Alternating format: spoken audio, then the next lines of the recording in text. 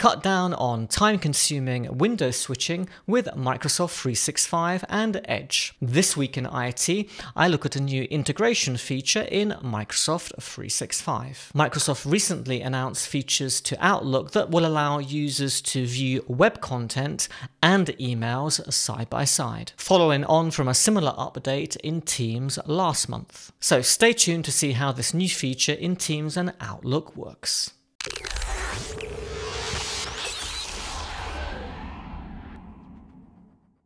Welcome to the show where I discuss all the latest news on Microsoft 365, Windows and Azure. But before I get started, I've got a quick favour to ask you. About 70% of the people who watched last week's video weren't subscribed to the channel. Now, this week as we go live, we're on about 3,330 subscribers. So I'd really love it if we could push that up this week to about 3,360. So if you'd like to help us achieve our goal, then please subscribe to the channel and don't forget to hit the bell notification to make sure that you don't miss out on all the latest uploads. Microsoft has long included features in Windows to help you organize and optimize your workflow. So that can be things like searching for content and arrange in Windows. And there are lots of features built in like virtual desktops, window snapping, snap assist, and window grouping in the Windows 11 taskbar. Even Edge has some features built in to help you organize windows and tabs like tab grouping, split screen, and vertical tabs and workspaces. But while these features in Windows and Edge, they're really useful to avoid constant window switching, which is a real time-consuming activity. You have to arrange the tabs or the windows manually yourself. So that means you have to think about what's the best way to organize them and then actually do that organizing manually. Last month, Microsoft introduced a feature that's going to help you to organize and optimize your workflow without you really having to think about how to organize the information on screen, and they introduced this feature in Teams. Now, they're calling this a multitasking Microsoft 365 and Edge integration feature, which it kind of is. So they introduced a feature where if you're in a Teams chat, for instance, and somebody, let's say, shares a link with you to a document, you click the link, it opens up in Edge, and well, nothing special in that, of course, but not only that, in the Edge sidebar, you get access to the Teams chat from where that link was opened.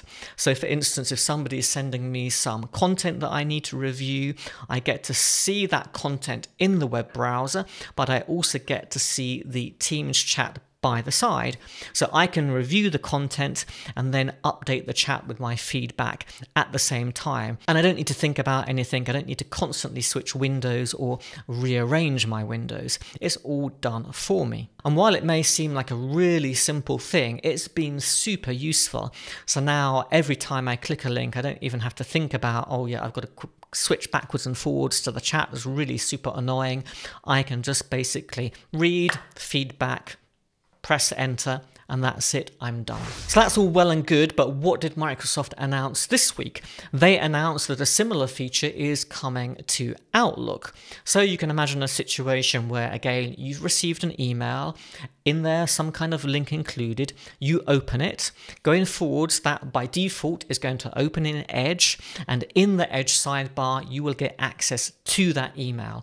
And of course, you can read the email, whatever comments there are there, and reply to that email while you're viewing the content that's connected to that email. Again, all side by side with the help of Edge and the sidebar. Really super useful stuff. Now, this is coming to Microsoft 365 commercial users and those who have subscriptions to a personal or family plan.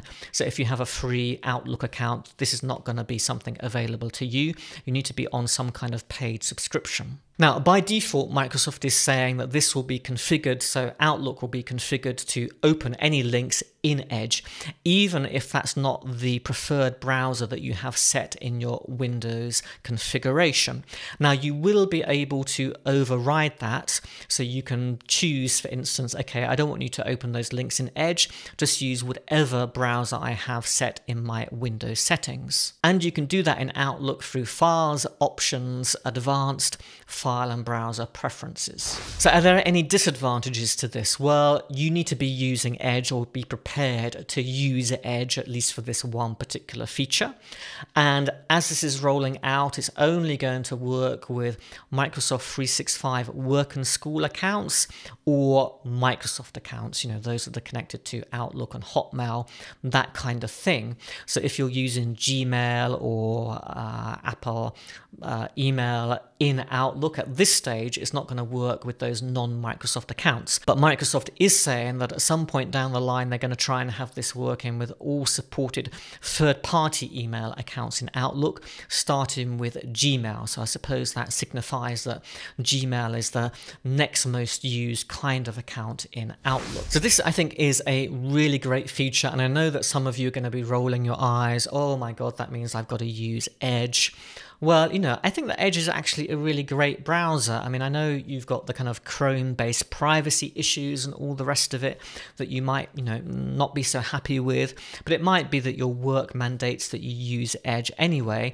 And there are some really great features in Edge for people who are using it at work. Things like vertical tabs, workspaces, I think, are brilliant. And as I mentioned before, things like the Edge sidebar and the split screen feature, while they may seem a little bit gimmicky, I don't think they are really. They do have their uses.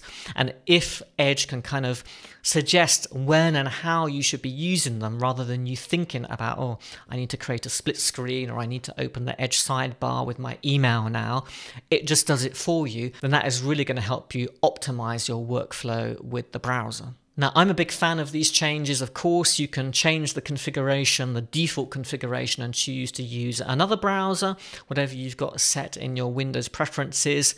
You can do that, but then of course you're going to lose this integration with Microsoft 365 and getting this side-by-side content and chat or email feature. If you found this video useful, then I'd really appreciate it if you gave it a thumbs up, because it helps us to grow the channel on YouTube and get the video seen by more people. I'm going to leave you with a video on the screen now about some new advanced features coming to Intune with a new subscription plan, Intune Suite.